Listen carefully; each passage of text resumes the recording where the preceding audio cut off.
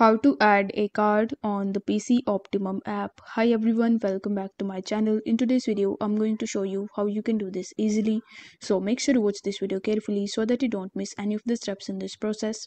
First of all, you need to launch your PC Optimum mobile application in your device, and then you need to provide your email address and your password, and you simply need to log in into your account.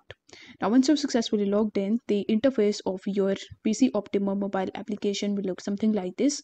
Now over here, in order for you to add a new card, you simply need to tap on this account tab in the bottom right hand corner of the screen. Once you do this, you will be landed on this page where you are going to see a bunch of different options. Now over here, you need to tap on the option of manage cards. Now in the manage cards, you are going to see the cards that you have previously linked with your PC Optimum account. Now over here, if you want to link a new card, then you simply need to tap on the add a card option, and once you do this, you are going to see this type of pop-up in the bottom where you can link your PC Optimum, PC Plus Optimum, and you can link PC Financial.